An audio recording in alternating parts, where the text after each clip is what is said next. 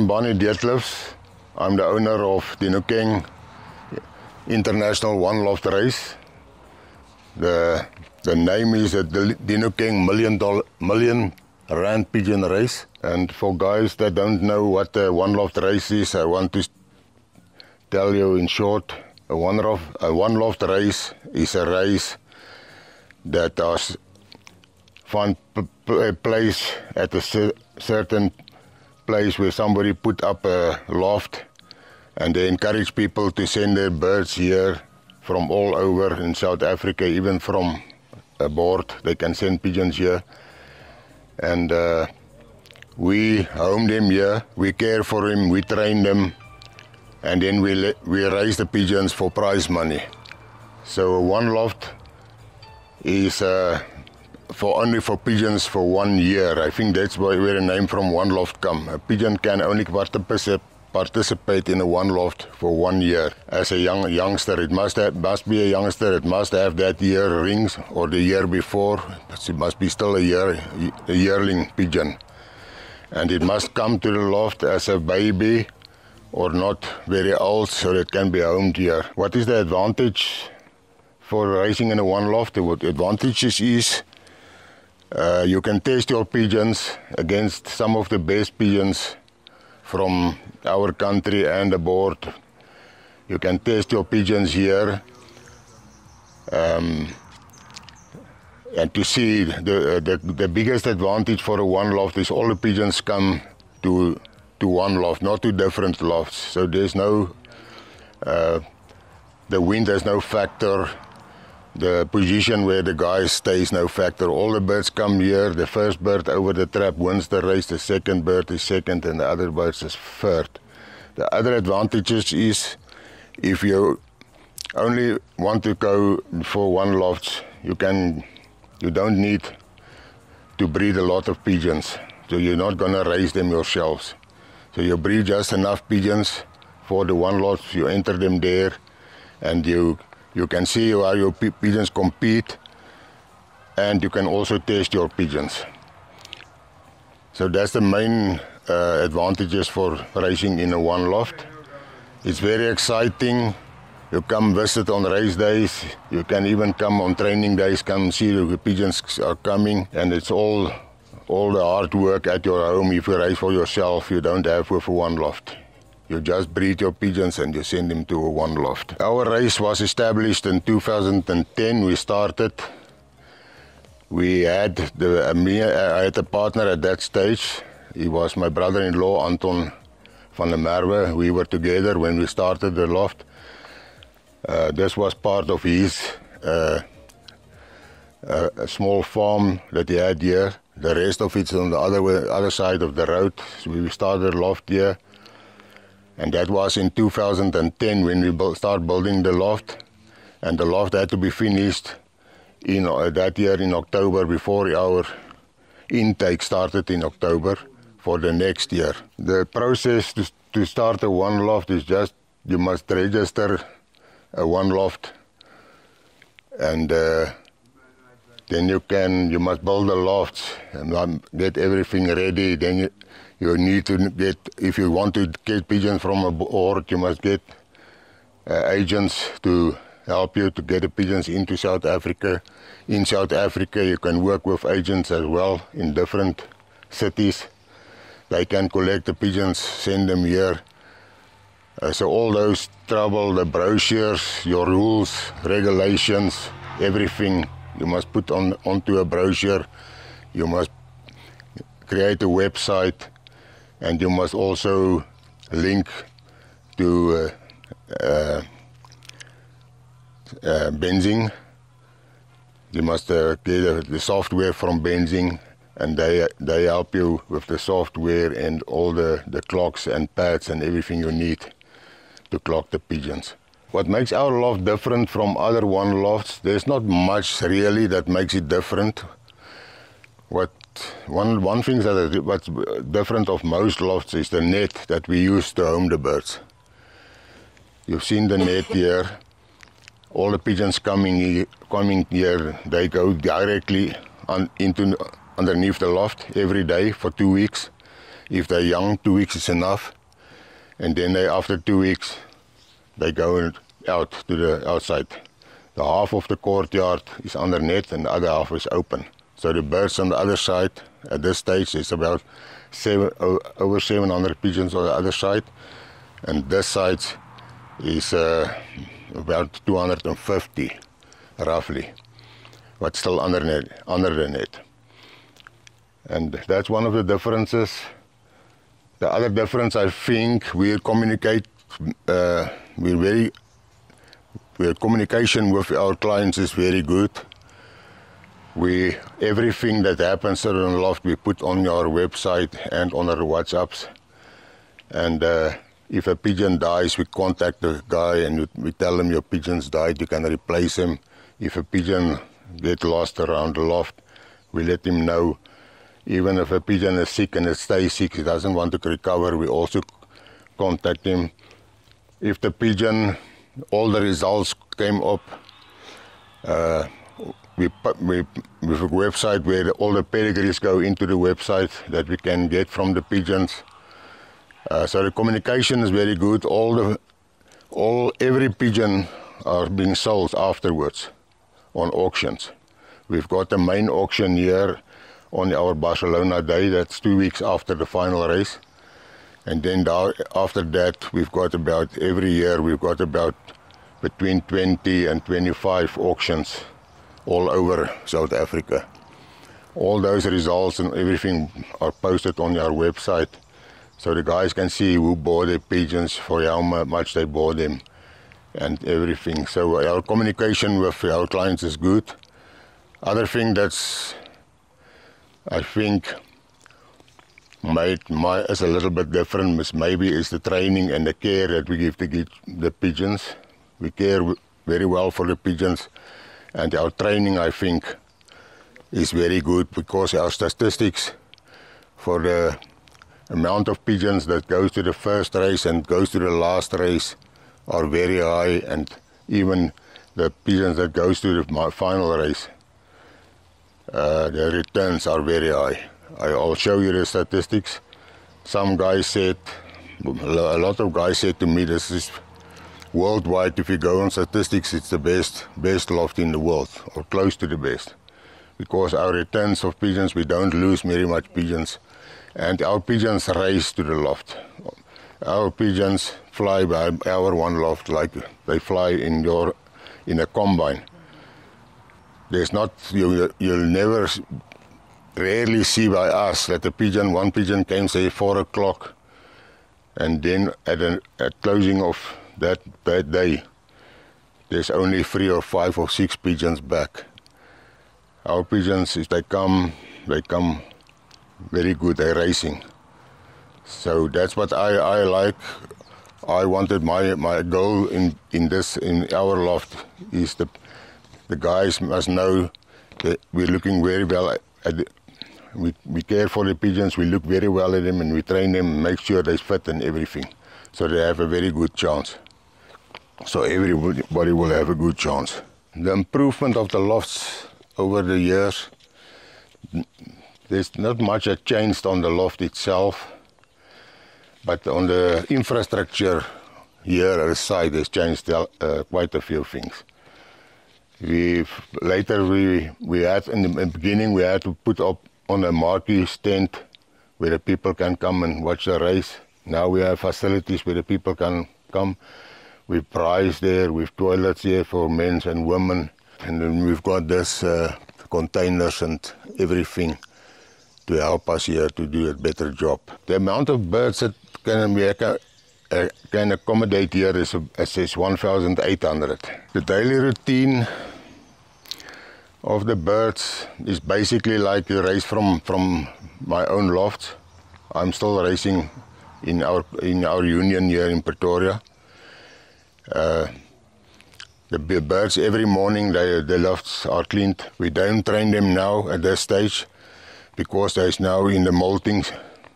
The molting is now on its peak, so we don't. And we also have pulled the feathers.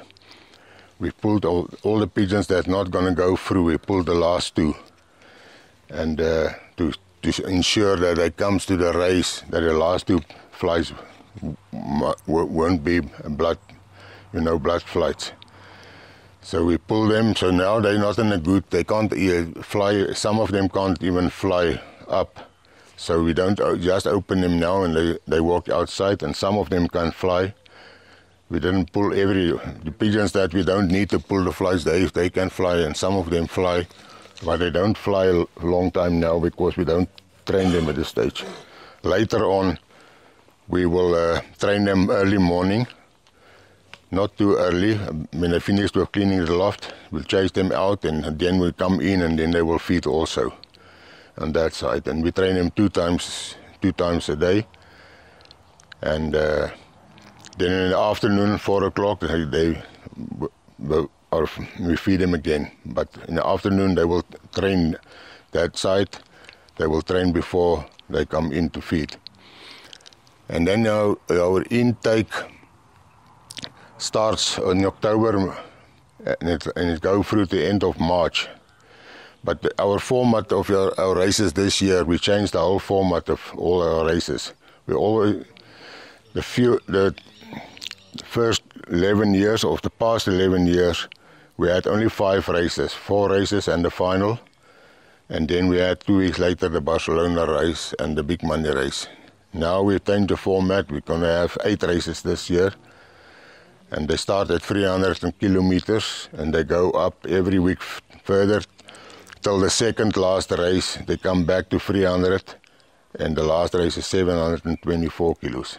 And then 2 weeks later is the Barcelona and the big money race. We're using a vet, Dr. Robert Conradi. He's not coming to us. He's testing pigeons in the race time every Tuesday here in Pretoria. So if we've got a problem, we take some pigeons for him to test, to see if there's any pigeon diseases they might have, and then we can, doctor them for that. And if it's necessary, I phone him. If I've got a problem and I want to ask him, I can phone him, and I can even ask him to come here if it need be. So we use him. The requirements for joining the race, you must have pigeons rung with sampu rings. It must have sampu rings. It must be a yearling pigeon, so it must be that year's ring. Or like now, we're racing with last year's 22 rings this year, but there's still babies now in January that the guys can get rings for the one lofts. So there's some babies coming in with 23. So our season, if it's a 23 season, we've got 22 and 23 rings. Next year we will have 23 and 24 rings. So you must have pigeons rung with those rings, and